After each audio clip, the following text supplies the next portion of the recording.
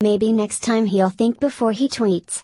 Hosts Carrie Underwood and Brad Paisley poked fun at Donald Trump's love of Twitter at the 2017 CMAs. Now Brad, I don't know if you heard about this, but the CMA has given us some guidelines with specific topics to avoid, Underwood told her co-host. The pair, who are celebrating their 10th year hosting the award ceremony, are known for addressing current events in their opening monologues.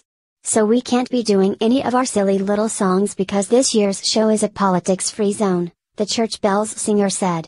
Paisley, who joked about singing songs called Way Down Yonder on the Scare Messiah and Stand By Your Manafort, did not care about the guidelines and started singing when Underwood pretended to move on to the first award.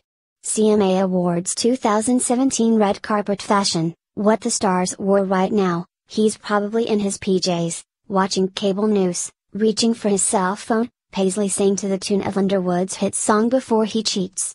Right now, he's probably asking Siri how in the hell do you spell Pocahontas, the whiskey lullaby crooner sang. Underwood added, well, here we go.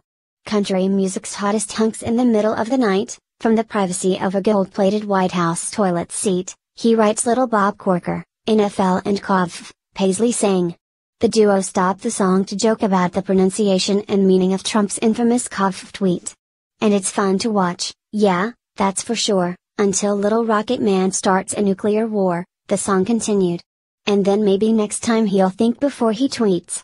Before the Before He Cheats Trump parody, the CMAs paid tribute to the terrorist attacks in Las Vegas, Charlottesville, New York, Sutherland Springs and the natural disasters in Texas, Puerto Rico and Florida with an amazing grace and Hold My Hand Minley. Tell me pretty lies, look me in the face, tell me that you love me.